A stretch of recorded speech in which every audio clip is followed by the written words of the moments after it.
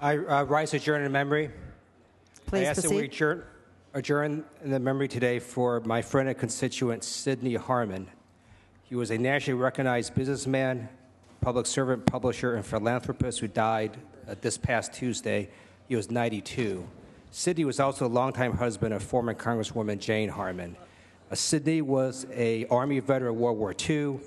He was also a groundbreaking co-creator of Harman Kardon Incorporated. They created the concept of high fidelity. He was the first to combine an amplifier, preamp, and radio tuner into a single piece of furniture, basically the iPod of its day. But his greatest legacy may very well be how his leadership improved social justice and created public service programs nationwide.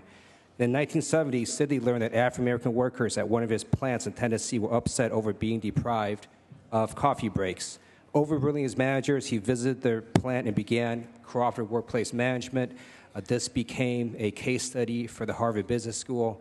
And on a personal note, I was always impressed with Sidney Harman's ability to recite Lincoln and Shakespeare from memory.